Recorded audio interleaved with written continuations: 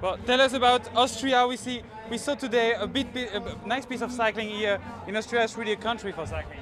Yeah, definitely. If you saw the pictures today, it's amazing. It's stunning conditions. The riders, I talked to them at the start. They love to race here. It's it's a pretty hard race. When we selected the courses, we said, okay, Tyrol, the whole area stands for mountains, and we need to show mountains. That's what we also want to promote in the World Championships, and that's also what the riders are looking forward to for a tough race.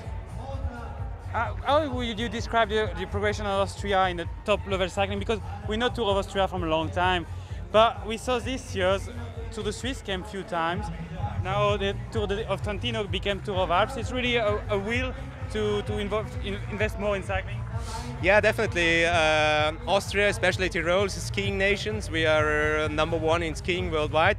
But tourism is not only about winter here in the area, and so Tourism Board decided really to invest into summer sports, especially in cycling, to promote the whole area. And now with events like Tour of Austria, Tour of the Alps, and the World Championships, we do have the best possibilities to do so.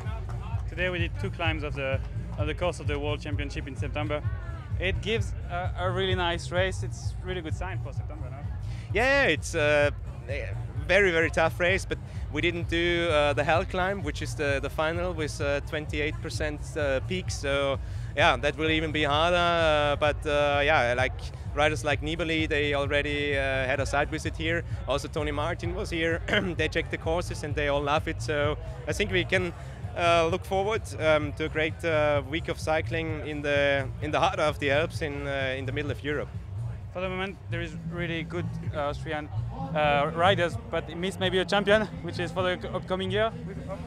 Yeah, definitely. We have now so many riders like Konrad, Denifel, Bösselberger, Mühlberger there. I don't want to name all of them, but it's really good to have a good base of riders at this moment, and they are also looking forward to the big event, to the World Championships, and it's nice together with the whole community, the cycling family, to promote this sport also in our area.